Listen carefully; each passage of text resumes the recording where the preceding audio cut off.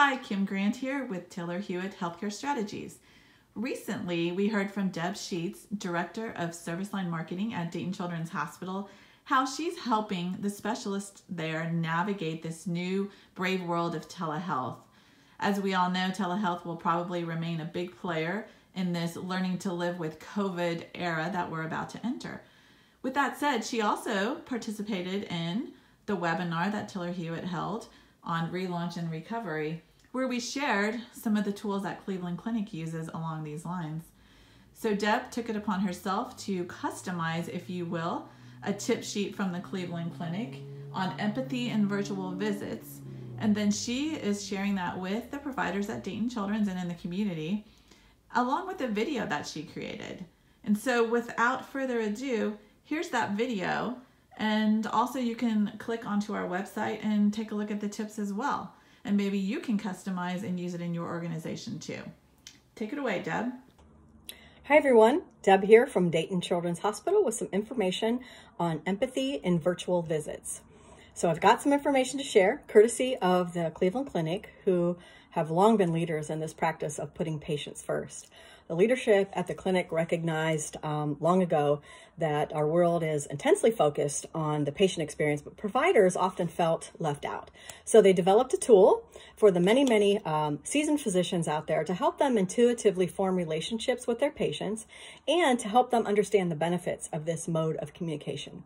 The model is called the REDE model, and it's an acronym for the three primary phases of relationship building: establishment, development, and engagement. There's 10 key points. I'm going to break them down for you really quickly in 2 minutes or less. So number one, here we go. Convey value and respect with the welcome. People form first impressions very quickly, and we want to set the stage for a communication that's built on trust. You want to make sure that you're seeing the patient first as a person and second as a patient. And that's going to create a safe space, and you'll have an open exchange of information that way. Number two, introduce the technology. So orient patients to the benefits of a virtual visit as well as the difference from an in-person visit. You might want to let them know, I've got a computer next to me, and from time to time, I may be looking away so that I can take notes because I want to make sure that I capture your story.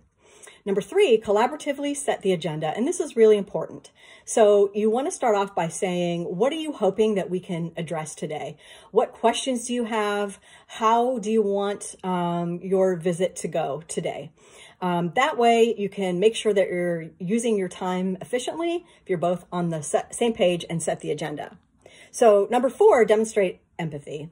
Recognize emotional cues and respond to them in the moment.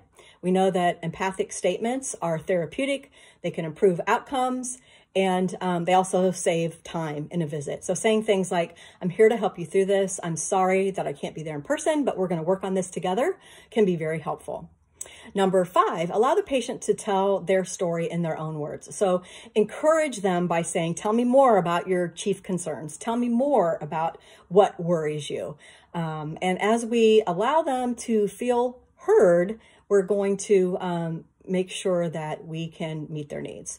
Number six, engage in reflective listening. So repeating back the story as you've heard it helps you and the patient to be on the same page and move forward. Number seven, share diagnosis and information in the context of a patient's perspective. So you want to identify what is most important to this patient. What are their biggest concerns? What are their goals? And then when you start talking about treatment planning and about diagnosis, make sure that all comes back around and it lets them know how this is going to impact those goals and those concerns. Number eight, collaboratively develop the treatment plan. So we know patients are going to be more motivated and they're going to be more confident in their ability to manage their health if they've been invited to share their preferences and their ideas. So we want to make sure to incorporate their ideas and their preferences into the plan. Number nine, have the patient repeat back what they understand. And this is just an opportunity to correct any misunderstandings and fill in the gaps before the visit actually ends. And then number 10, which is the last step, is provide closure. So patients are going to be looking to you for a sign that the visit is over. So we want to give them a clear signal. So you might want to say, it's time for us to wrap up our visit today. I'm so very thankful that you did not wait to share this concern. I'm going to put a note in your chart. And I hope that you had a great visit, and we'll consider a virtual visit again sometime. So 10 key points. You can find more information on the Cleveland Clinic website, or you can Google the REDE acronym, and all kinds of great stuff out there. And I think we're also going to share some collaterals with you. So best of luck in your virtual visits, and we'll talk to you next time.